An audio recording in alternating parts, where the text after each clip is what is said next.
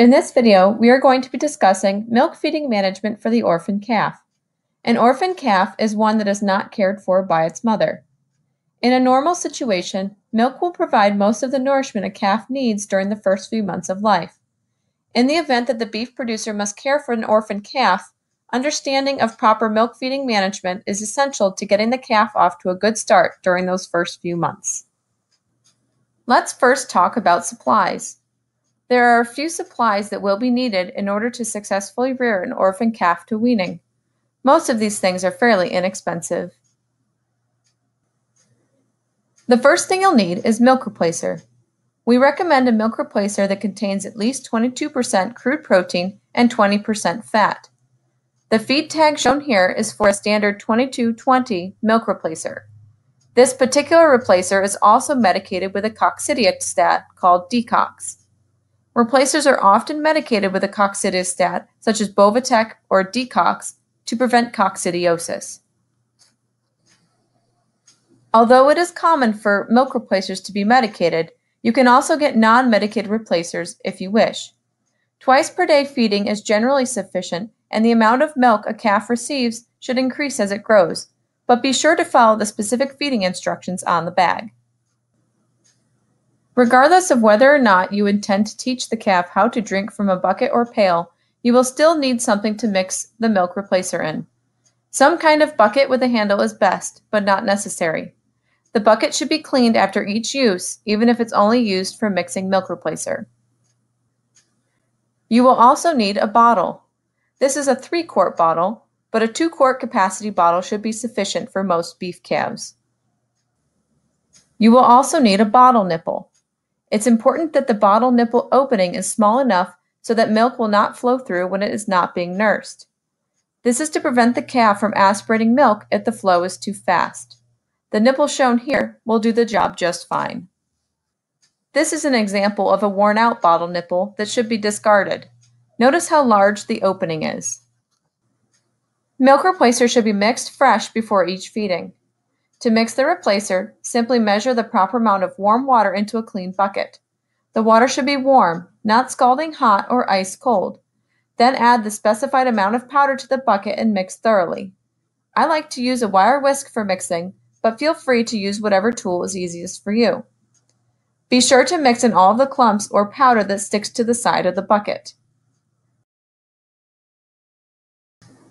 The next step is to feed the calf. Now this calf is a little bit older, so he gets right down to business and knows that it's time to eat when the bottle comes. Younger calves will often take a little more work to get started at each feeding. It's generally recommended that a calf stand up to drink, but if it's a very young calf, like less than a day old, that has trouble standing, lying down is acceptable if you can't get it to stand up long enough to drink. Young calves tend to get pretty wobbly, so you will likely need to get into the pen to help stabilize them while they're drinking. You can back them into the corner, stand to the side, or if you're tall enough, you can straddle them as shown here. When supporting under the chin, it's important to avoid forcing the nose into an unnaturally high position. A general rule of thumb is to keep the calf's nose level with its eyes. This is to prevent accidental aspiration of milk as the calf drinks. As calves get older, you probably won't have to go into the pen to help them to drink. Most will just come right up to the edge of the pen to take the bottle. You also have the option to train the calf to drink its milk from a bucket instead of a bottle. It's generally recommended to wait until the calf is 5 to 7 days old and drinking well before making the transition. While it's not necessary to train the calf to drink from a bucket, it's sometimes more convenient for the producer. There is no consistent scientific evidence that suggests that drinking milk from a bucket is superior or inferior to a bottle. The best way to train the calf to drink its milk from a bucket is to let it suckle on your fingers for a few seconds and then gradually guide its mouth down towards the milk. Once its mouth is in the milk, slowly remove your fingers from the calf's mouth and allow it to drink on its own. Some calves learn much quicker than others. This calf here actually learned pretty quickly, but some will take multiple feeding sessions to fully catch on. Sometimes, if a calf keeps pulling away from the bucket and seems more interested in you, it can help to simply walk away for a few minutes to see if it resumes drinking on its own. This may help break the association between you and the milk so that the calf will drink from the bucket on its own. After the calf is done drinking, it's important to clean all of the materials that came into contact with the milk, including the bottle, nipple, whisk, and bucket. You should clean all of these items with soap and water and allow them to air dry. Cleaning is important because any leftover milk residue will promote growth of bacteria that can make the calf sick.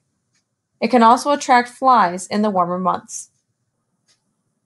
The next question you might have is, when should I wean this calf?